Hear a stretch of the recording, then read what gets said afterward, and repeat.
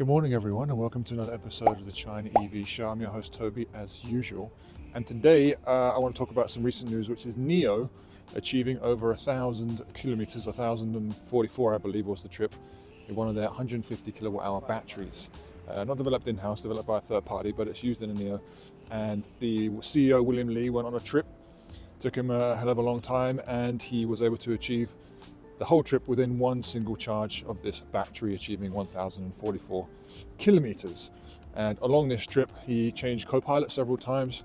So while he stayed in there, maybe an engineer came in, maybe someone from marketing to discuss things about the brand, things about the product, whatever. Journey was done 90% kind of autopilot, so navigated by the car, which should be taken with a pinch of salt, because I think more than 90% of it was done on a highway or on highways. So it was mostly just highway navigation. And a couple of people are a bit skeptical about this figure. Not that it wasn't achieved, but that there was a lot of assistance to get it to this higher figure, and saying that, oh, the speed was limited to 90 kilometers an hour, which was true, which isn't really how you would drive in the real world. But at the same time, it is motorway driving, so it uses more energy. And maybe it was using a slipstream of a van or a truck to improve the efficiency even more. But that being said, I don't want to take anything away from NIO, because I think they did a really good job here.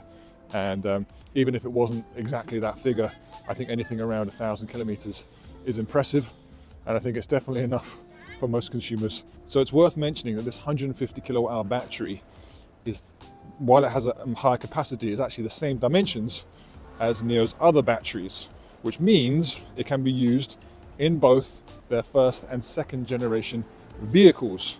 So it can be swapped out. One of the batteries of the NIOs can be swapped out for this 150 kilowatt hour battery, regardless of what NIO you are in. So I think this is really interesting about this 150 kilowatt hour battery size, because as we know, NIO currently has a 75 and 100 kilowatt hour, and you can either buy these when you buy the car, or kind of battery as a subscription, where you buy the car without the battery and you can pay for either the 75 or the 100 kilowatt hour battery on a monthly basis, depending on how often you're going to need it. But at the same time, if you have a 75 kilowatt hour battery and you want a little bit of extra range, you are able to rent a 100 kilowatt hour battery on a short-term basis if you're going a little bit further. So now this 150 kilowatt hour battery has taken this even further to offer consumers the choice of going even further, basically. So now they have 75, 100, 100. It's not available yet. It'll be available next year, but when it is out, it'll be a good choice for those who want to go on a road trip, perhaps those who have more intensive driving as part of their daily life. But I mean, how often do you really need to drive 1,000 kilometers on a single charge anyway? Right now it's very expensive. It costs about the price of an ET5, so it costs the price of a whole vehicle. But I think there are very few people that will actually buy this battery or rent it on a long-term basis.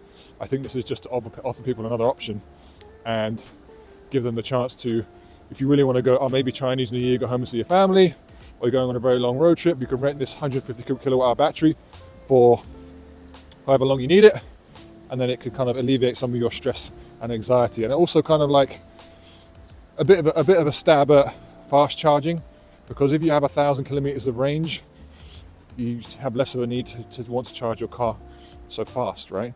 You could get through the week and then have a slow charge maybe once a week, and then that would be enough. I still think it's very interesting to look at this battle between fast charging and battery swapping, because at this almost the same time as NIO released doing this live stream of this 150 kilowatt hour battery, Zeekr also released its golden battery, which obviously is not a battery swapping battery, although Geely Group did actually sign an agreement with NIO quite recently.